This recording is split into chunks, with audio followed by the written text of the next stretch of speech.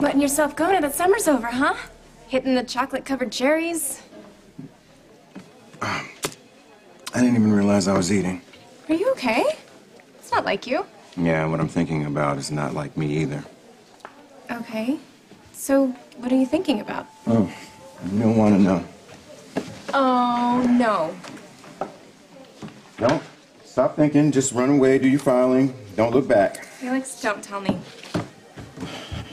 I'm doing everything in my power not to. You're mooning over Brad the Cad. What are you doing here? I need to speak to Dante and Lulu. There's something they need to know. Yeah, we're kind of in the middle of something here. And I wouldn't interrupt if it wasn't absolutely necessary. It's about the baby.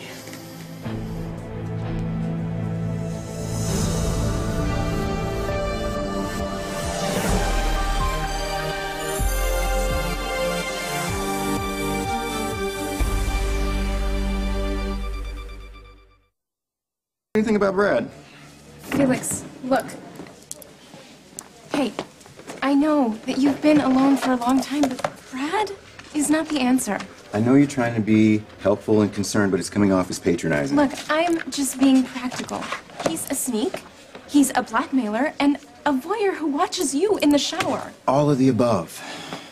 I so wanted to be wrong about him. Yeah, well, you weren't. The guy is a sneak. I know that. I even told him that he was incapable of doing the right thing. I even challenged him to do something helpful, something selfless. What'd he do?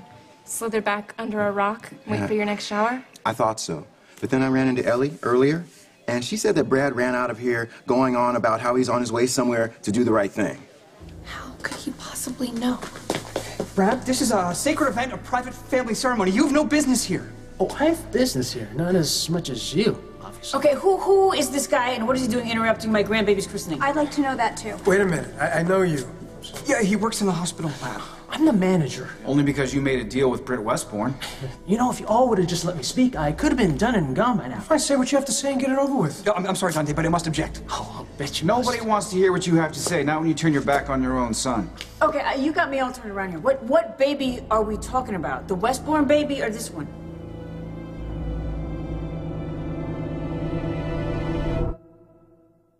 Said he was going off to do the right thing. And that's what Ellie said.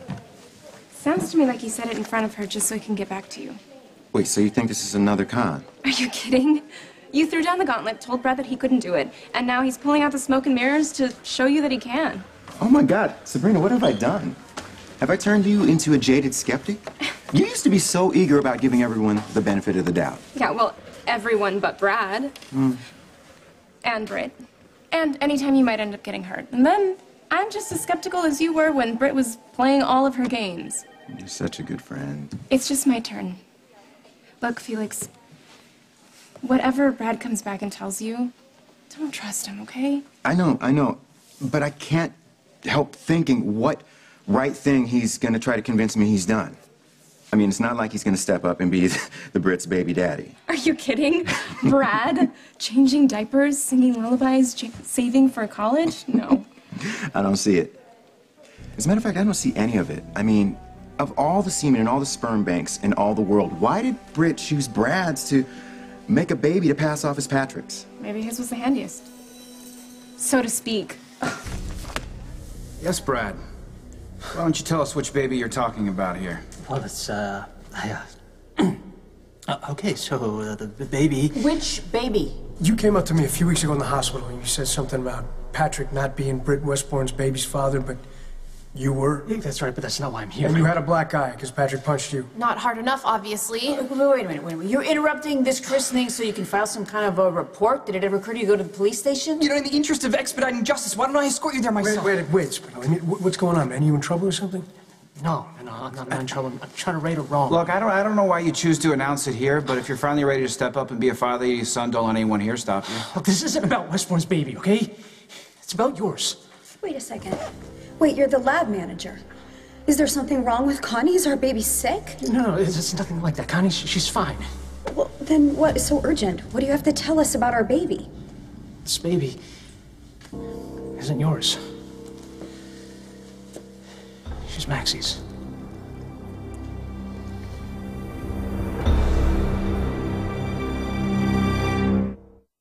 Sabrina would be ecstatic now that Britt's finally out of your lives. We were. I mean, we are. Yeah? But what?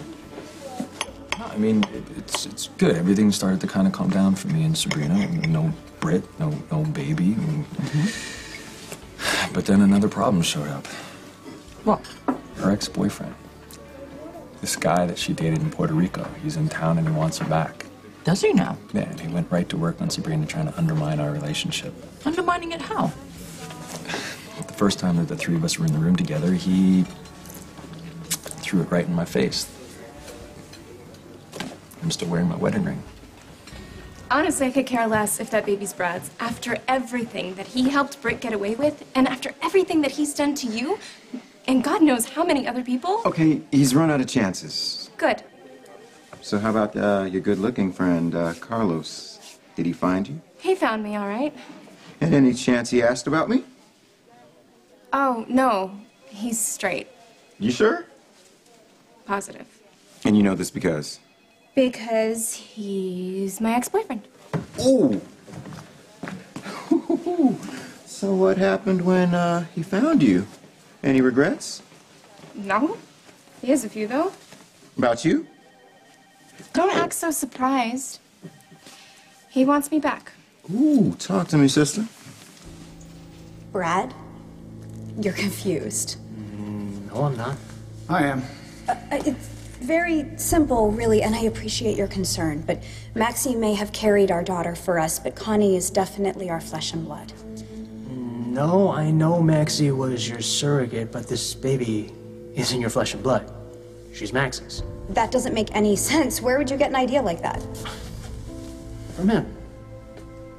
I never told you any such thing. I never said you told me. I heard you say it. To Maxie.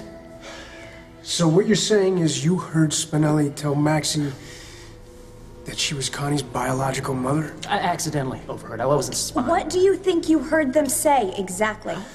I heard Spinelli say, word for word, no one will ever know Dante and Lulu's daughter is actually our biological child.